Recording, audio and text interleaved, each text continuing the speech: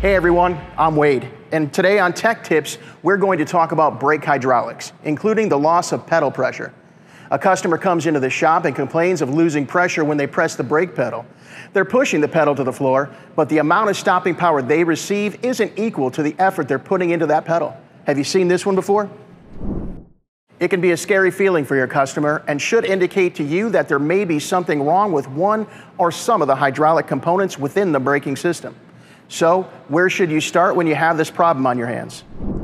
One of the most commonly under or misdiagnosed causes of pedal pressure issue is the quality of the piston seal between the brake master cylinder and the brake booster.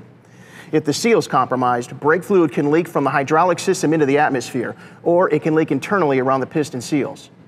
Loss of pedal pressure can also be caused by a worn rear seal in the master cylinder, which allows air to enter the cylinder as the brake pedal is released. That air can sometimes be pumped back into the hydraulic system, causing a spongy pedal feel.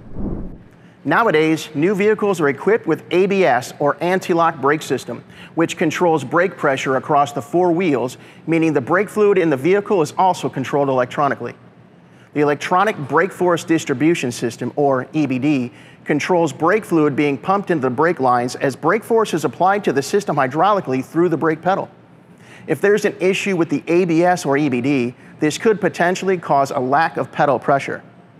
A vehicle's hydraulic system can be complex, and the plot thickens on newer vehicles where electronic control of fluids is added into the mix. So using your scan tool to run a full diagnostic report can ultimately be the best way to tell if your customer's pedal pressure issue is electronic or hydraulic.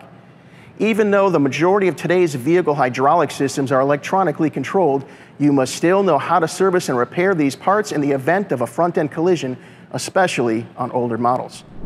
Stay up to date with manufacturer installation requirements and specifications so you're equipped with the necessary knowledge to perform these repairs correctly.